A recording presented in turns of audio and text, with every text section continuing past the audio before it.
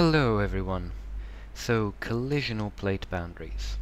Collisional plate boundaries are typically speaking a type of convergent plate boundary.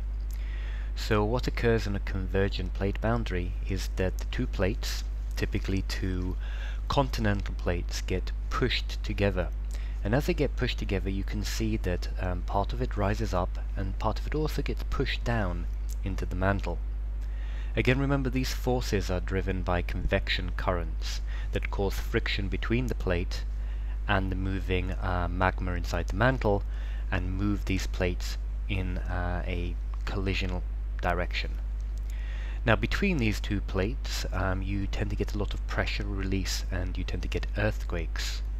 You do not, however, get volcanoes or any other form of lava escaping, simply put because the plate has become thicker and larger. The type of feature that you get that forms on a collisional plate boundary is fold mountains.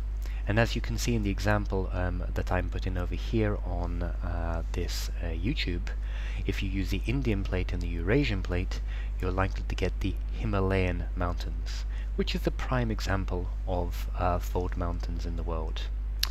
Thank you very much for watching and have a great day.